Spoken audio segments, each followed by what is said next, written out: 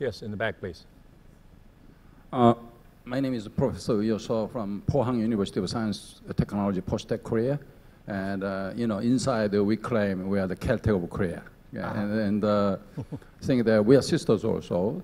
Yeah. My question is, I think the size problem, the issue is always the issue in Korea that our size is similar to the size of Caltech, but we understand that if you look at the MIT and Stanford University, there are students, I think total number of students more than 10,000, as opposed to probably Caltech, which has like 3,000 students.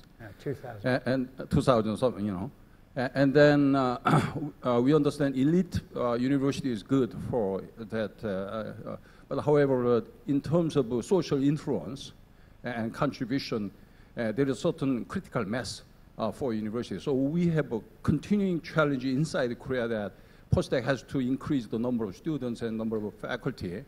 So how can Caltech deal with that kind of size versus quality problem? Right. So size. Oh, I'm sorry. Size is a major concern. There's no question, and a strategy for us. So the limits, from my perspective, of being too big or too small is that, of course, if you lose 2 or 3 people in a particular field and you're out of business, then you're too small. But one of the aspects of Caltech that makes it special is that we are small enough that everybody talks to everybody else.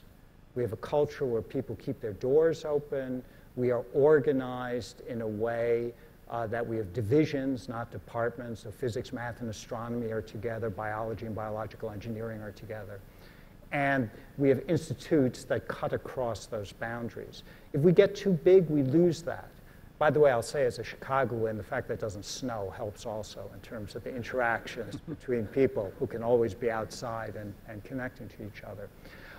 So we have chosen a certain niche. I don't expect Caltech will get that much better with, modulo 10%, get that much bigger, and we then emphasize what I tried to underscore in the talk is a certain cultural aspect that lets us do big things. But we don't play everywhere.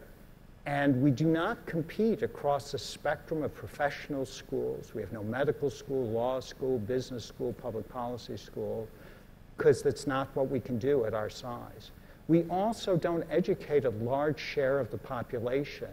We believe that those that we educate have outsized influence, but we are not a substitute for public education in the United States. And there's a great concern to us, actually, in terms of continued government support of public education, because we cannot fill that concept. So there's a tight balance that way, I agree. But for us, we would no longer be Caltech, say, if we doubled in size.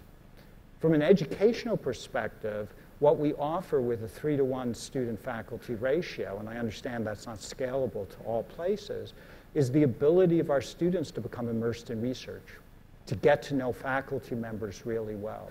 And that's our competitive advantage. And if we give that up, then we don't stand out in any particular way. So those are kind of the cross currents that we've identified, but you're quite right. There are limitations then in what we can do because of size. Another question, please? Yes.